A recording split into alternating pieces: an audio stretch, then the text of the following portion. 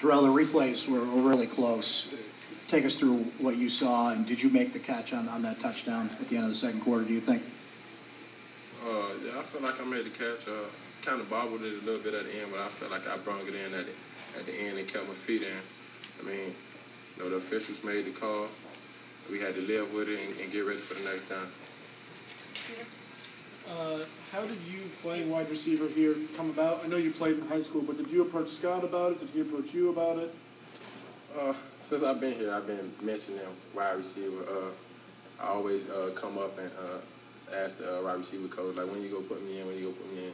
You've been telling me all year, just catch an interception, I'm going to put you in. And he gave me my shot today, and I tried to make the best of it, tried to make the play, and it just ain't worked.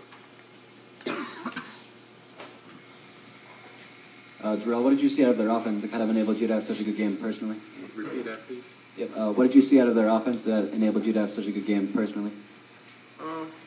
They do basic things. They like to run the ball, you know, throw it in the flats. You know, as you can see, they were throwing a lot of bubbles, and just got to rally to that stuff. Just got to be ready to come down here to make tackles and try to make plays for your team. Lindsay, last question. Durell, the ref's call on your catch or not catch is kind of a microcosm for the game and missed opportunities. How frustrating are those missed opportunities, and how can you turn that frustration into motivation when you have one game left? I mean, you be very frustrated, but at the end of the day, we got another chance to come out and reach our goal and beat Boston College. We got to come back tomorrow and prepare well, and you know, watch film and just be ready to go on Saturday. Thanks,